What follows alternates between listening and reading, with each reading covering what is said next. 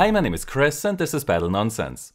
Many gamers dream of playing games at 60 FPS in 4K, but only very few are able to achieve that dream, as even high-end PCs struggle to provide 60 frames per second at such a high resolution.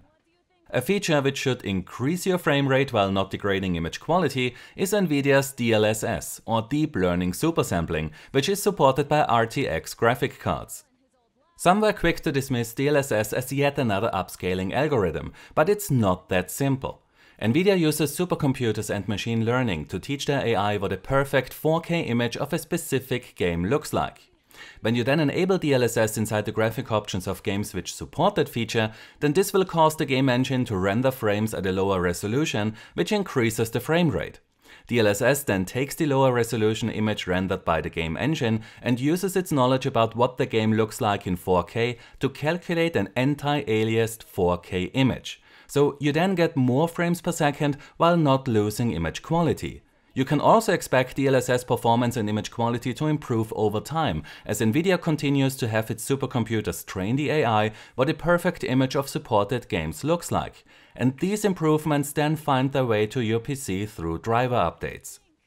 So even though I got many requests to test DLSS right after the first games added support for that feature, I decided to wait and give DLSS some time to mature before taking a closer look.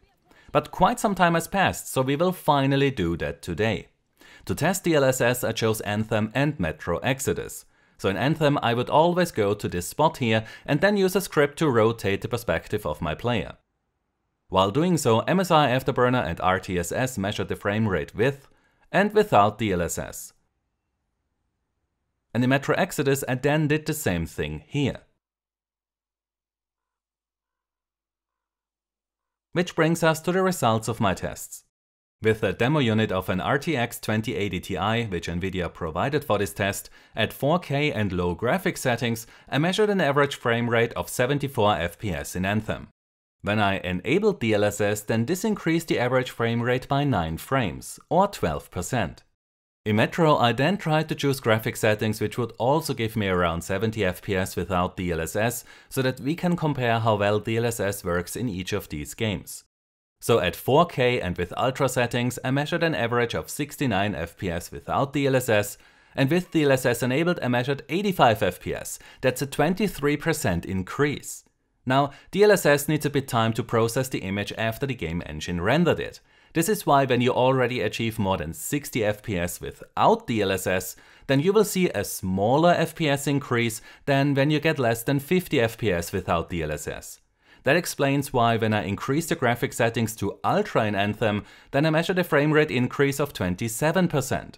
And in Metro Exodus, I measured an average frame rate increase of 45%, 68 instead of 47 FPS. That has a dramatic impact on how fluid the game feels and shows how different game engines respond to DLSS, as well as what can be achieved by optimizing DLSS for specific games. Now that's with the RTX 2080 Ti, which is meant for 4K gaming. But what happens when you use a graphics card which isn't quite as powerful, like the RTX 2080? Again, in my tests without DLSS, I tried to find graphic settings where I would get about the same 50 FPS as in my other tests, so that we can compare the results. With Anthem using the high graphics preset, I then measured an average of 53 FPS without DLSS and 63 FPS with DLSS enabled.